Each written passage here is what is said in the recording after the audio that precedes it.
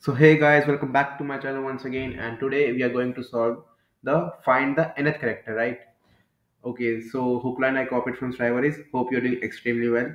Alright. So I see that many of you are commenting that the hook line seems to be same as Striver. So see, I have also done many things from Striver, so it is not wrong to copy anything from him, right?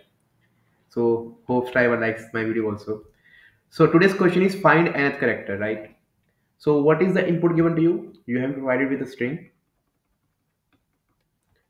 an R, and an N. Now let us see what is the meaning of this. The string is input string. So suppose it is 1, 1, 0, 0. It is a binary string given to you that it is a binary string, right? Now in each iteration you process this string, and while processing you convert all ones to 1 0 and all zeros to 0 1, right? And R is the number of iterations. R is the number of iterations, right? No doubt up till here. All right. So for r equals to 2, that means 2 iterations. So if I perform the first iteration, this one will return me 1 0. This one will return me 1 0. This 0 will return me 0 1. This 0 will return me 0 1, right? This is my first iteration. After second iteration, my string gets converted to this one will return me 1 0. This 0 will return me 0 1. This one will return me 1 0. 0 1, 0 1, 1 0, 0 1, 1 0. Sounds like a song to me, right? Okay, so these are my two iterations. Now, what does the question ask me? The question asks me that in this final iteration thing, that is after doing the second iteration, we got this string as the final string, right? We have to provide the element present at n equals to 3. Present at n equals to 3. Okay, so this is my 0th index, first index, second index, third index. So my third index contains 1. So my answer will be 1, right? If it would have asked for n equals to 5, so fourth index, fifth index, my answer would have been 0, right? So this is my input and output. I hope you're clear with the input and output, and we can move to the approaches, right? So as usual, we will discuss the simplest approach, the brute force approach, right? So what is a brute force approach? I always tell you in my videos that whenever you encounter you want to solve a question by brute force approach, just do what the question says. The question says you have been provided with a string, perform r iterations, right, and provide me nth character. So you say, okay, I accept the string. Now I will perform the r iterations. How will perform the r iterations? So suppose your current string is s, right? That is this string, and you have your reference string, right? So for r iterations, that is the loop will run I equals to 0 to r minus 1. That is r number of times, correct? Now, your reference will become, this, let us say it is an empty string right now. Your reference will become, let's say, apply and then send cur into it, right? After this, while coming out of the loop, you say cur equals to ref. So what is actually happening is, suppose your r is 2 as above, your s is 0, right? So what is happening is, so S is 1100 at this step. So cur is equals to 1100. I'm not mentioning the double quotes. I hope you understand that. My reference is currently empty string, right? For I equal to 0 to r minus 1. My r is 2. So I will move for 0 and for 1. The 0th iteration, right? Ref equals to apply cur. Now what is apply doing? Apply is just changing 0101, right? So what is apply? Let me write a pseudocode for apply also. So my apply is actually taking a string into it, forming an empty string, let's say this. And what is it doing to it? So for int I going from 0 to s dot length, that is traversing the string minus 1, right? And answer equals to, sorry, if my si, that is my ith character of the string, is equals to 0, in that case answer equals to answer plus 0 1 as stated in the question, right? Else answer equals to answer plus 1 0, right? If it is not 0, it will be 1, right? So no problem till now. This will be apply, right? So my string was 1100, my curve becomes 1100, my ref is empty. For the 0th iteration, my ref will become 10100101. Right? Am I correct? Are there any problem, guys? I hope not, right? This done and curve becomes ref. So curve becomes ref. So curve becomes 10100101. I just copied it right now. Right? Now for I equals to 0 to r minus 1. So second iteration, that is 1. Let me change the ink. Now again apply operation will work, and this will get converted to 100110, that is 100110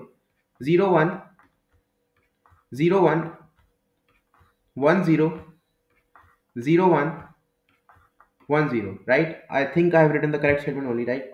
My ref becomes this and my curve becomes this. That is the same thing, right? I don't want to copy it again and again. Let me mark it like this, right? So you see that after performing two number of times, my final string is contained in the R, in the current, also in the reference also, but I will use the current one, right? And this is my final string. So can I just say return cur of n? Simple, right? This is my string I wanted to get, right? So you can see, you can match the both the strings, 100111, right? You can match, both of them are correct. And s of 3, 0123 is 1, 4 5, s of 5 is also 5, right? So answer is turning out to be true. This is my brute force approach. But let us analyze the time complexity for one time. A time complexity. Why am I analyzing time complexity? See, I don't generally analyze time complexity, and that is my mistake. I agree. I apologize. I will remember that I have to analyze the time complexity and space complexity in the further questions. But the question here, the time complexity for this brute force approach is really important to understand, because we will be able to drive our answer for the final approach, the optimized approach also, right? So what we will doing is time complexity, right? We are time complexity. So this loop, this reference loop is running r number of times, so r into this step, right? Because this step is taking only 1 unit of time, so I will not consider that. Now s dot length minus 1, so you will say that mod of s, right? But I will say no, you are wrong here. Why? Because initially our s was given as 1100, so the length was 4. In the first iteration, it becomes 10100101, and the length is 1, 2, 3, 4, 5, 6, 7, 8. Yes, it's just double down because each digit is doubling its length. So it becomes 8 after first iteration. And what will become after second iteration? It is 16. So you can see it is exponentially increasing. That is 2 into 2 into 2 into 2. So what is the length? 2 to the power r. This is my time complexity. Very exponential and not fit for doing anything for it, right? So what can we do? What can we do? What can we do? Yeah, I can create an optimized approach. What will be my optimized approach? I hope all of you are waiting for the optimized approach only, right?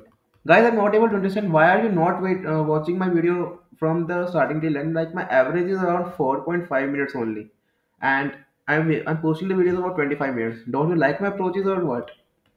Or yeah, all of this is in a positive note, right? I'm not being rude, right? Else, thank you for supporting me. And if you're supporting me, do hit the subscribe button right now, right? Optimize approach. So you know, is I was able to get only one optimized approach. I will be very thankful if any one of you can also advise me, right? So I say forget the string. Let's say you have a string.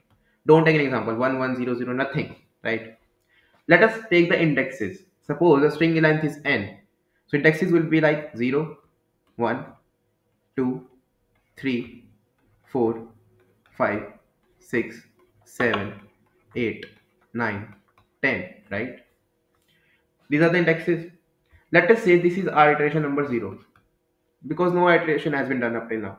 For iteration equals to 1, that is first iteration, what will happen? I will create a string of 20 indexes, right? Why 20 indexes? Because the length is 11, right? Now 0 to 10, it will change to 22, because each character will develop. So it will be 21, sorry for my mistake. 21 indexes, 22 minus 1, that is the maximum index in a string can happen, right? So now I will say that this 0 will form 0 and first index of the string. Am I correct? Am I correct, guys? This index value will be returning with 0 and 1. Am I saying something wrong? I don't think so. That is the whole concept of the question, right? This one will convert next to, that is 0 and 1 are already covered, so this one will convert 2 and 3. This 2 will convert 4 and 5. Similarly, 6 and 7, 8 and 9, 10 and 11. And sorry for taking such long string, this will become very messy, so I will just take 5 of them, right? Hope you understand. The concept is very easy if you get the hang of it. It's not that easy. I spent in half an hour. You can see that the video has started on 12:51. Generally I start on 12:30 itself, right? Because I'm able to solve the question in that time. Not bragging, but I'm showing the difficulty. Like, it is a very intuition based problem, right? So you have to think a lot for this. 0 1 1 2 3 4 5. If I do the same step, now this will be my referencing, so this will be introducing me 1 0 1, right? 1 2 3 4 5 6 7 8 9 10. Similarly, so on and so forth, right? Let we were talking about the third character, right? We were talking about the third character. Third character is coming from second character, and this second character is coming from one character, right? Now, how can I go from third to second, second to first, right? I know the number of r, I know this n, I have to reach this, right? And I have to reach this through this. That is how it is possible. So you can see that 2 is actually returning 3 and 4. 3 is actually returning 5 and 6. 4 is actually returning 7 and 8. So if I divide these two by 2, 3 by 2 is 1.5, right? 1.5 integer division, it will get converted to 1, right? And I guess I have committed some mistakes, sorry guys. It will be 2 3 4 5 6 7 8 9 10 11, right? So it will be 2 for 4 and 5, 3 for 6 and 7, 4 for 8 and 9. Sorry for my mistake, guys. Sorry, forgive me, please forgive me. This is just a writing mistake from my side, right? I didn't increment the count. I don't know how to count, right? I don't know 0 1 2 3 4, right? So 4 by 2, what is it? This is running me 2. 5 by 2 is actually 2.5, but the integer division will convert it into 2.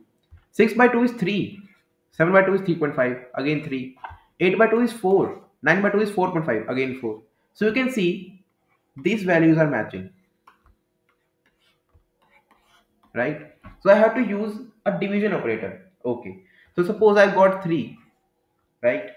So 3 will give me that in like this was iteration number 2. So in iteration number 1, go to the second index.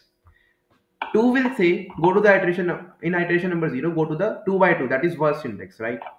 Now iteration 0, I already have the string s for iteration 0. Can I return s of n, right? So this will be my base case, that for I equals to 0, return sn.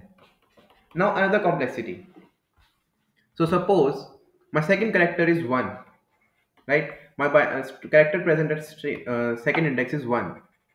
So it will be returning 1 is actually forming 1 0, right? So you can see always the first character is even,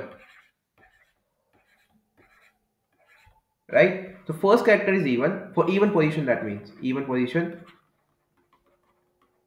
and the second character is for odd position. I will use that. So if 1 it will be returning 1 0, 1 will be returning sn, that is 1, right? Suppose it is returning 1. Now 2 will take the even position. 2 will take even position because 2 is even. So even position is returning 1. For 1 it is returning 1. So 2 will also return 1. But now it is 3. 3 is an odd position. So odd position is 0. So 3 will be returning 0. This is my whole algorithm, guys. This is my whole algorithm. And let us discuss the pseudocode for this. So what I am doing is, so suppose I am calling a function solve. I'm sending my string that was given to me as input. I'm sending my r and I'm sending my n. What I'm doing is, now if my r is equal to 0, I don't have to do anything. This is my base case. Return s of n, right? This is my base case. Why would I try to process anything, right? Otherwise, if n percentile 2 equals to 1, that is odd case. In odd case, first find the character. So let's say let's say I'm taking c. So char c will be solved for, send the same s, r minus 1, decrement the iterations, n by 2, right?